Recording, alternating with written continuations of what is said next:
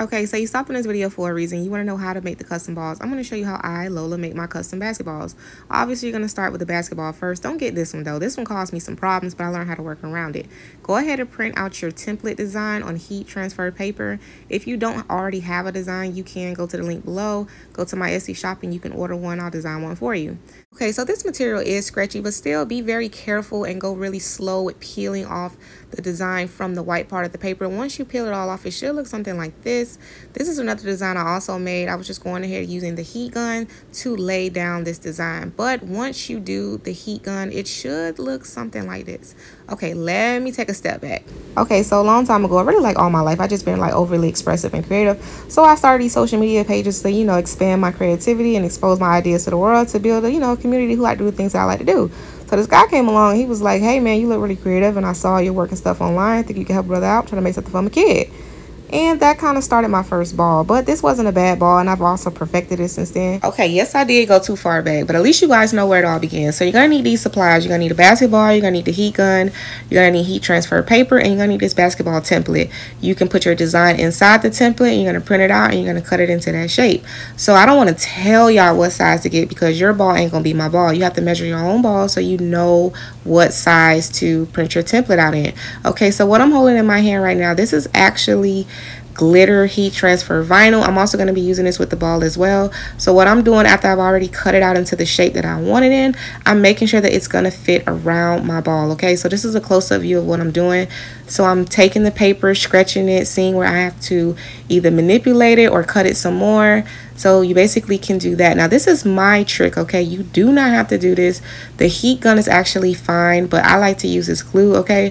This super glue, I only put it a little bit to the edges, as you can see. You do not need a lot, okay? So I'm just pressing this down to make sure that everything is gonna be secure. Y'all have to remember, I actually sell these balls to clients. I can't have nobody saying that they stuff lifting up. So that's just why I use the super glue, but you don't need it.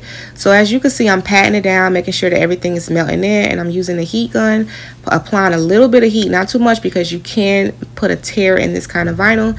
But yeah, this is the glue that I'm using, guys, okay? This glue ain't nothing to play with, okay? It's stronger than a toxic relationship on its 5th breakup in a year. It ain't letting go of this ball, okay? Okay, so if you do decide to use this method with the super glue, you only need a little bit to the edges, and then a combination with that and the heat gun, I'm telling you, your project is going to stand the test of time, okay? Now this is the reason why I was having issues with this ball. You see how the basketball engravings, you can see it through my vinyl. I really didn't like that. So don't ask me how I did this Miami slogan that y'all looking at like, oh, it's all pretty. Yeah, baby, that took time. That's a whole nother video in itself, but it's not hard to do, okay?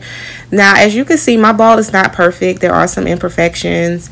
I'm not quite done yet. I still have to go back in with the heat gun, make sure everything is in there, that the entire ball is covered. But like I told you guys, it's just going to take patience and time and technique, and you will definitely get there, okay? Just don't excessively use the heat gun because you will mess around and melt the paper to the point where you're actually messing up your design.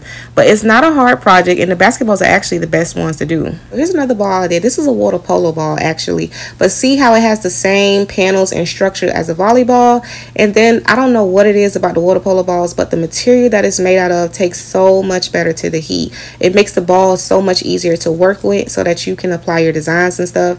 So I actually really enjoyed making this ball. And by the time you cover it up, you're not going to tell whether it's a volleyball or a water polo ball, because volleyballs don't really take that good to the heat like that. But if you guys really just don't want to have to fight with those panels, Cricut, and cutting out stuff, you can order a custom ball kit from my website. This was fun. We should do it again sometimes. Thanks again for watching this video, and I'll see you on my next video.